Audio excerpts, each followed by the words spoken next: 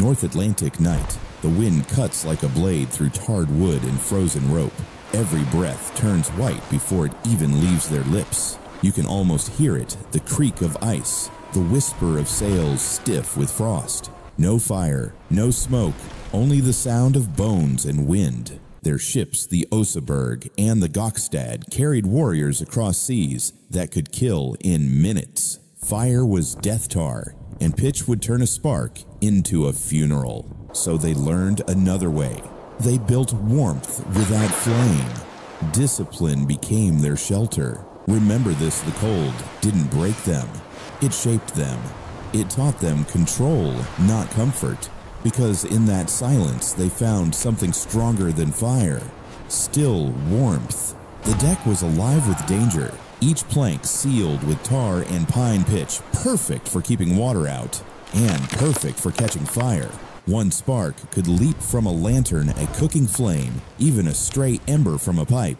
And 4 minutes later, the whole ship would be an inferno. 4 minutes. That's all it took for a Viking longship to burn down to its ribs. They knew it. They feared it. They planned around it. You can almost hear their decision in the wind. No torches, no stoves, no open flame. Every source of heat was banned. The Oseberg, the Gokstad, the Skuldelev ships, each one a floating rulebook of discipline and restraint. They built their lives on wood that could kill them. So they learned control of flame, control of comfort, control of themselves. It wasn't weakness, it was wisdom. By cutting out fire, they removed the enemy that hides in every ember. They understood that safety is its own kind of warmth. Remember, this fire meant death. Cold meant life. That's the opposite of what we believe, but that's how they survived. When modern sailors imagine Viking voyages, they picture roaring hearths under the stars. But the truth was silence, cold, breath, hands gripping oars slick with frost. And still, no one died from fire. Every ship that stayed cold came home because they chose cold to stay alive. They chose cold to live. Archaeologists found it strange. The great Viking ships Oseberg, Gokstad, Skuldelev were perfect time capsules preserved beneath clay and peat for 1,000 years. But when they were uncovered, there was something missing.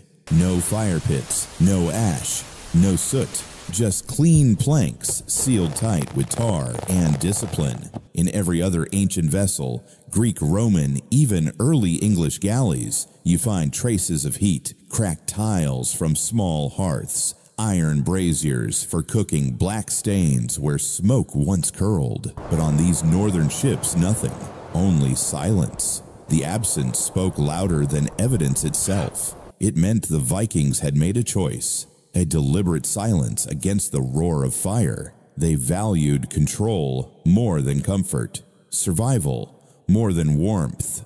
You can almost see it, a crew huddled under frozen sails, every man breathing carefully, every movement watched. They knew that one careless spark could end not one life, but 50.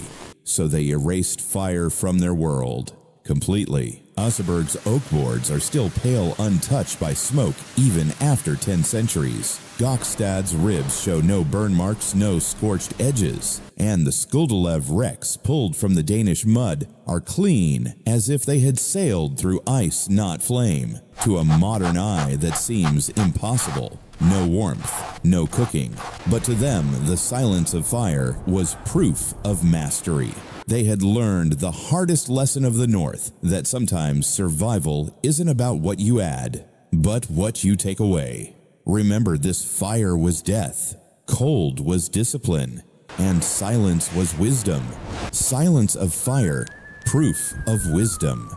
They didn't heat the ship, they heated themselves. Every man wrapped in 3 layers of wool, soft inside, coarse outside, then sealed with animal skin cloaks that trapped every breath of warmth. Their sleeves weren't tied, not buttoned. They were sewn shut. Wool pulled moisture away, fur locked air in. It was physics, not comfort. A body became its own hearth. At night, 2 men shared one sealskin sleeping bag, breath mixing condensation, freezing on the outside, but staying warm inside. They took turns on watch, keeping rhythm with the sea and each other.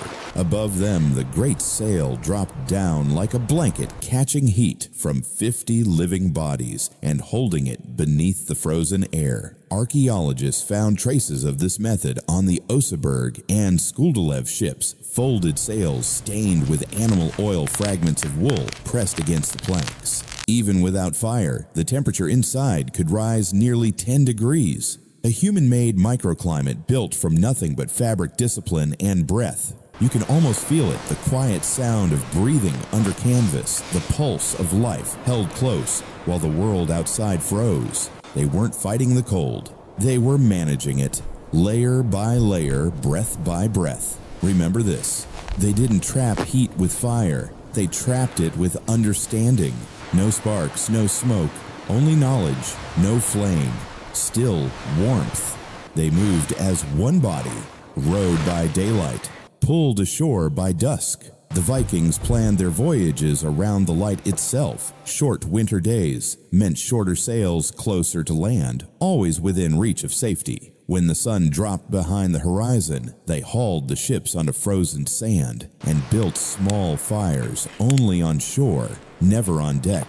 The Oseberg and Gokstad crews likely did the same. Archaeologists found blackened stones near old harbors, proof that warmth waited only when their feet touched earth. Meals were cold, spirits were not.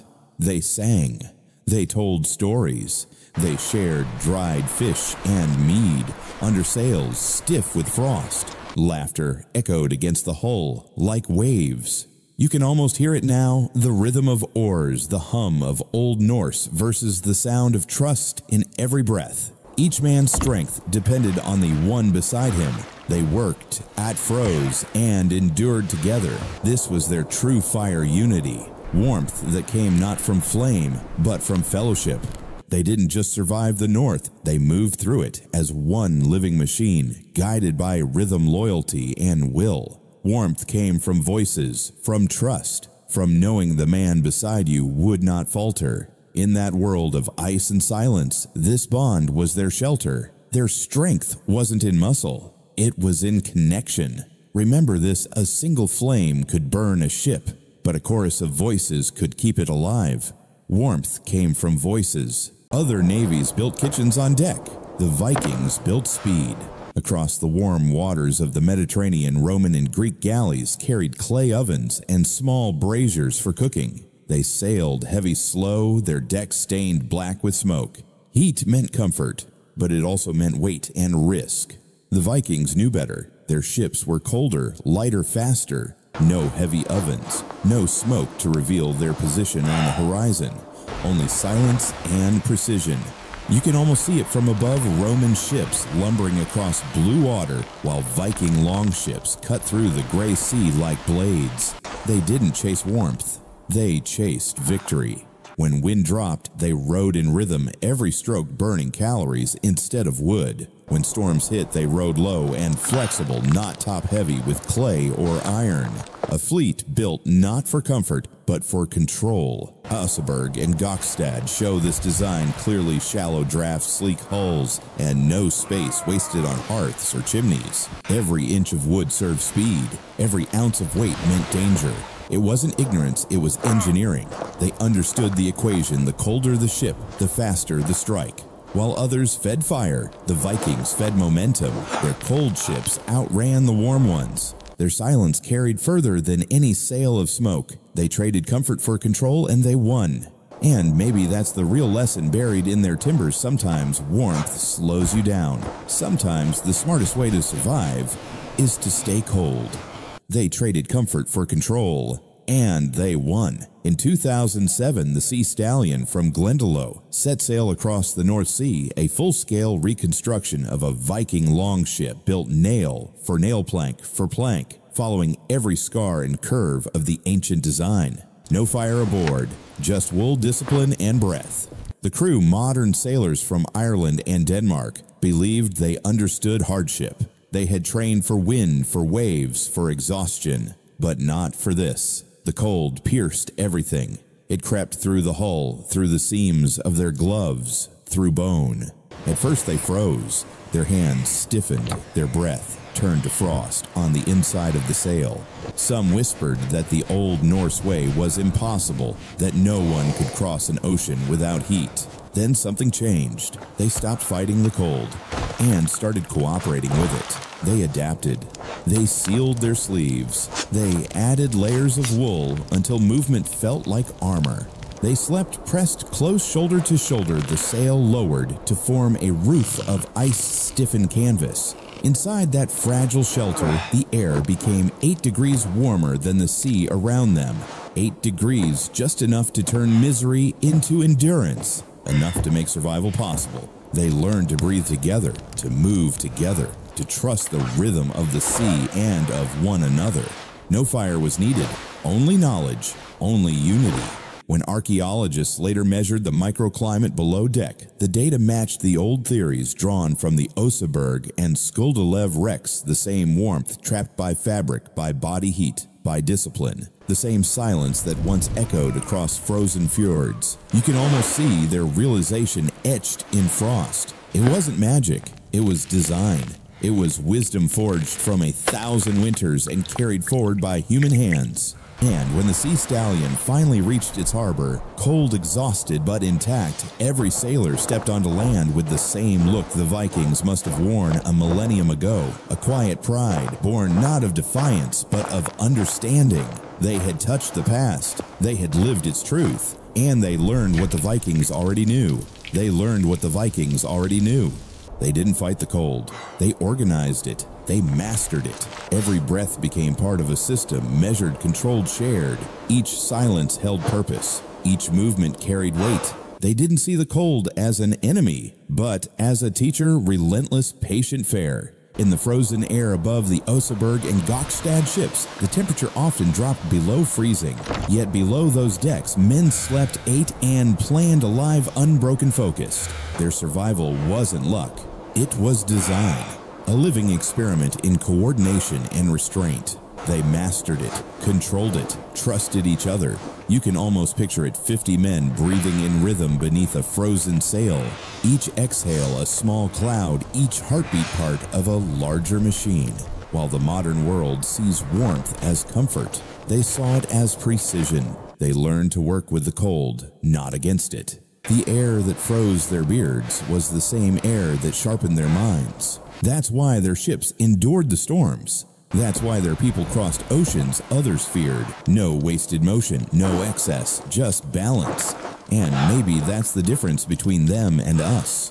When we're cold, we reach for a switch, a dial, a wall of heat that separates us from nature. When they were cold, they turned toward each other, closing the distance between men, not between man and flame.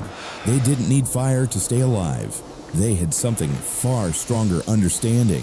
Their warmth wasn't a flicker of light, but a network of trust. Their strength came not from conquering nature, but from moving in harmony with it. The Vikings didn't burn brighter because of fire. They burned brighter because of knowledge. So remember this, they didn't win against the cold. They learned from it. And in that learning, they found the kind of warmth that never fades. Knowledge burned brighter. Imagine it, a ship drifting through fog. No flame, no smoke, only breath. The world around it is silent, frozen, endless. And yet, inside, that silence life. 50 hearts beating beneath a sail of ice. The Oseberg and Gokstad ships once moved like this, cutting through black water under gray skies, their crews wrapped in wool and trust. They didn't warm the sea, they warmed each other. Every whisper, every shared breath, every steady motion kept them alive.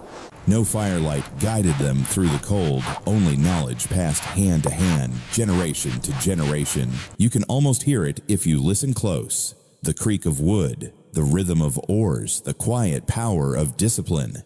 No shouting, no panic, just control. In a world obsessed with fire, they chose understanding. They proved that warmth doesn't have to burn. That survival isn't about conquering nature, but about knowing it deeply enough to live within it. Remember this, the Vikings didn't fear the cold. They mastered it. They turned silence into strength and breath into survival. Ancient heat wasn't fire, it was wisdom.